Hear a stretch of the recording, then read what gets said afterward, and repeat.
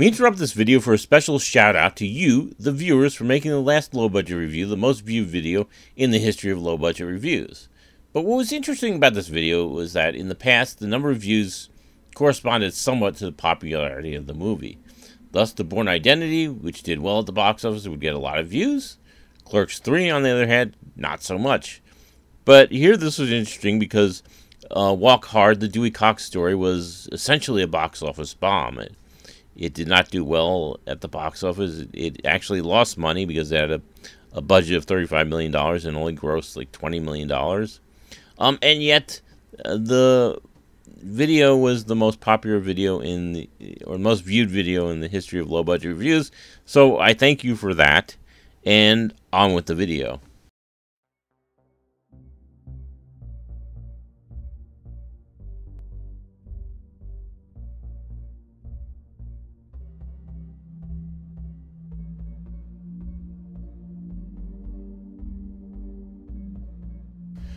On April 17th, 1968, Adam McKay was born in Denver, Colorado, the son of a musician father and a waitress.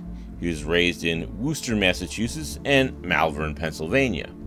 When McKay was 7, his parents divorced. He graduated from Great Valley High School in Malvern in 1986. He then attended Pennsylvania State University for a year before transferring to Temple University, where he majored in English. McKay dropped out of school a semester and a half before he was set to earn a bachelor's degree. He moved to Chicago, where he became one of the founding members of the Upright Citizens Brigade improv comedy group, and he joined Chicago's Improv Olympic. He also joined the Family as well as Child's Play touring theater. McKay originally auditioned for Saturday Night Live to be an on-screen performer, but did not make the cut. However, the scripts he submitted earned him a job as a writer from 1995, and within a year, McKay became head writer at age 27, a position he held until 2001. He also directed a number of short films for the show, including the original SNL digital shorts. McKay encouraged his Second City friend Tina Fey to submit some of her scripts to Saturday Night Live, and she later succeeded him as head writer. Shortly after leaving SNL, McKay teamed up with comedian Will Ferrell to form a production company, Gary Sanchez Productions. Under the umbrella of this production company, he wrote and directed the comedy film Anchorman, The Legend of Ron Burgundy, released in 2004, and Talladega Nights, The Ballad of Ricky Bobby, released in 2006.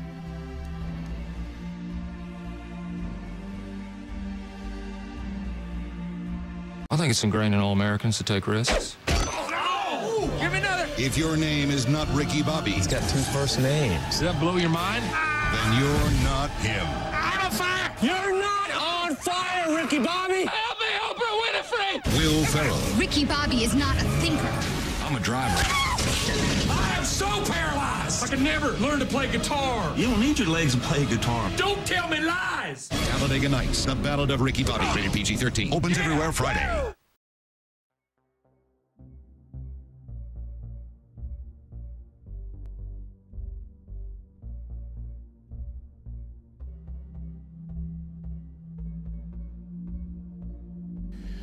The movie opens in rural North Carolina, where Ricky Bobby is born in the backseat of a speeding car when his father, Reese, played by Gary Cole, misses the turnoff for the hospital. Next, we see Ricky Bobby at age 5, who's played by Jake Johnson, who says, "I want to go fast," and misappropriates his mother's car while she's buying milk. His mother, by the way, is played by Jane Lynch. The movie next shows career day at Ricky Bobby's school when Ricky is 10. Ricky is played by Luke Bingham.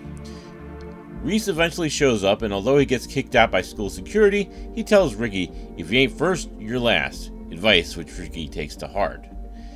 15 years later, Ricky, who's played by Will Ferrell, works on the pit crew of Dennett racing driver Terry Chauveau, who's played by director Adam McKay. When last place Chauveau decides to take a bathroom break, Ricky replaces him and finishes third. Larry Dennett Sr. gives Ricky a permanent seat, and he quickly rises to be one of NASCAR's most successful drivers, with Lucas Washington, played by the late Michael Clark Duncan, as his crew chief. He persuades Dennett to field a second team for his best friend, Cal Naughton Jr., played by John C. Reilly, and they become an unstoppable duo using their shake and bake slingshot technique on the track, in which Cal will lead for most of the race, and then Cal will allow Ricky Bobby to overtake him. He meets his future wife Carly, played by Leslie Bibb, when she flashes her breasts after one of his wins. Ricky Bobby's newfound arrogance, however, aggravates Dennis' son, who retaliates by adding openly gay French Formula One driver Jean Girard, played by Sacha Baron Cohen, to the team. He meets Girard at a bar, and they have an altercation in which he breaks Ricky Bobby's arm. In spite of this injury, he wants to beat Girard and races him. Ricky crashes at Lowe's Motor Speedway and is hospitalized. He thinks he is paralyzed from the waist down, but in fact he is not paralyzed, and only by stabbing himself in his leg is he convinced. Fearful of wrecking again, his performance drastically declines and Dennett fires him. Carly, realizing Ricky's career as a driver is over, leaves him for Cal. Although Cal still considers Ricky his best friend, Ricky insists their friendship is over. Ricky and his sons, Walker and Texas Ranger, move in with Ricky's mother, Lucy. While Ricky takes a job as a pizza delivery man, Lucy tries to reform Ricky's sons. When Ricky loses his driver's license, he's reduced to delivering pizza by bus or bicycle. When his life hits rock bottom, Reese returns and uses unorthodox methods, such as putting a live cougar in Ricky's car to help him regain his confidence.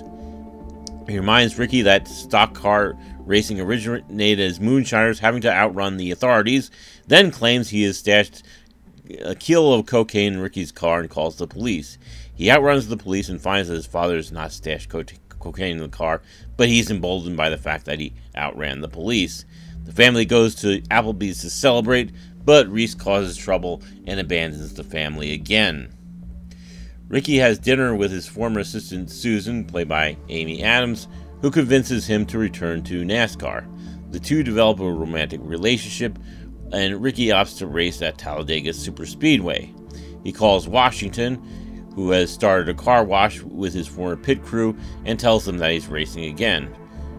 Before the race, Ricky meets Girard at his house, and who admits that he came to America to lose to the superior driver so he can retire. At the Speedway, Ricky reunites with his pit crew. He couldn't get any sponsors, so the hood of his car is painted with the cougar and the word "me" to build his own confidence. During the race, Ricky initially is in last place, but he climbs from last to second using the slingshot technique to help Ricky pass Girard. In the meantime, Reese goes to the ticket window where the ticket seller gives him tickets left for him by Ricky, which he promptly scalps. Dennett orders the driver of the Wonder Bread car to take out Cal, which causes a massive wreck that eliminates everyone except Ricky and Girard. On the last lap, Girard rams Ricky's car, and both cars crash, ensuring that they won't finish the race. But Ricky and Girard race on foot towards the finish line, and Ricky finishes first. Girard offers Ricky a handshake, but Ricky kisses Girard on the lips. As both drivers are disqualified for leaving their cars, Cal is deemed to be the first place winner. Ricky reunites with Reese, and he, Susan, and his family go to Applebee's. The credits roll, and in a post-credits scene, Lucy is shown reading a story to Walker and Texas Ranger.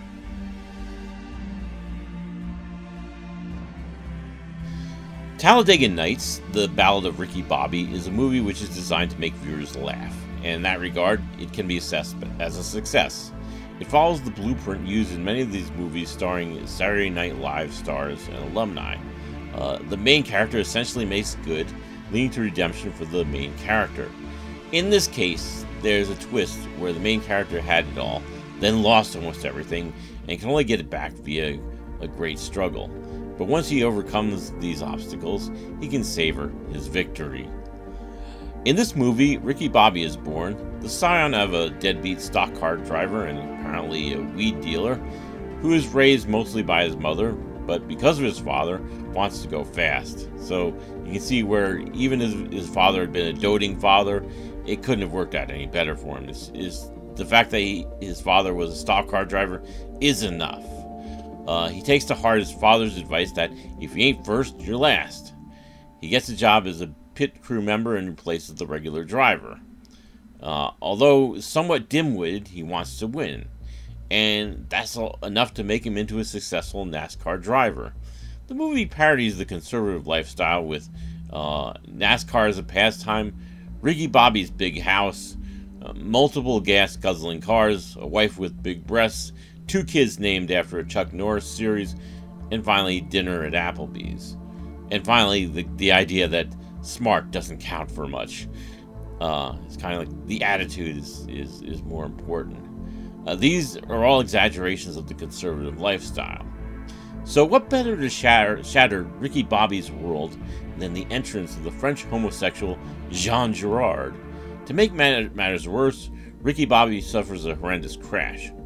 It actually isn't that horrendous, but it psychologically damages Ricky, and he must overcome his fear of driving to return to being a NASCAR driver.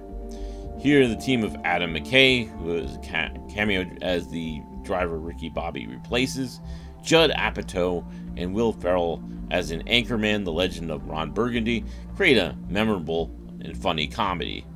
There are some annoyances in this film, such as Ricky claiming he's on fire and running around in his underpants, but other than that, it's consistently funny. The acting is pretty good. Will Ferrell is good as the titular character, although at this point, Will Ferrell is an acquired taste. You either like him or you don't, but if you like him, it should lead to a pretty funny movie. John C. Reilly is good as the childhood friend and racing partner, Cal Naughton Jr. In fact, I think this is the first partnering of Will Ferrell and John C. Reilly. There are others. There's Step Brothers, Anchorman 2, Tim and Eric's $1 billion movie, and Holmes and Watson. Holmes and Watson, by the way, was a critical failure. I want to see that just to see if it's as bad as a lot of people said it was. The rest of the cast is very good, especially Gary Cole as Reese Bobby, Ricky's largely absentee father. Again, you think that Ricky wouldn't have done any better if he even was a super dad. This movie's rated PG-13 for crude and sexual humor, drug references, and brief comic violence. So there isn't any profanity or nudity in this movie, which is not quite family friendly, but it's pretty close. And the movie did pretty well at the box office, with box office gross of $163.4 million on a budget of $72.5 million. So the team of Ferrell, McKay, and Apatow did pretty well here. In conclusion, Talladega Nights is a solid movie, which essentially parodies NASCAR and Southern conservative culture. It is well written despite some tedious moments, and well acted. There are some who say it is not as good as Anchorman. I probably should see Anchorman to see if it's true. But for now, I give it a 7 out of 10.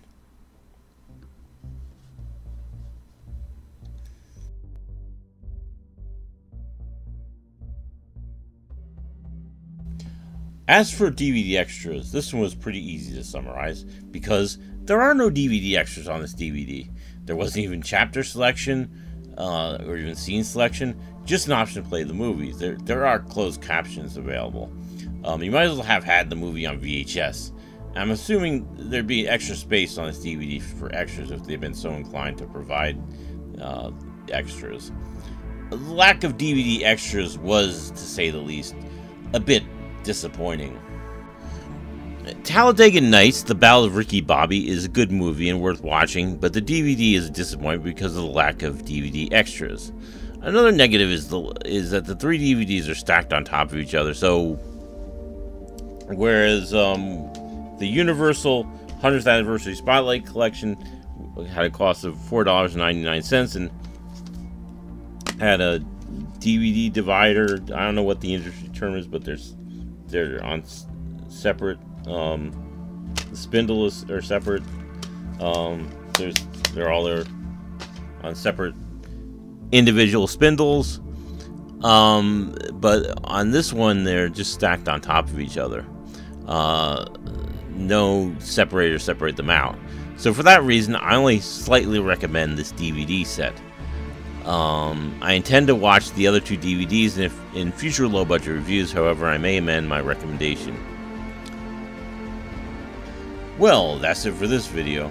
I'm not sure what I should do in next week's video. But I may do another DVD from the Will Ferrell 3-movie collection for the next low-budget review.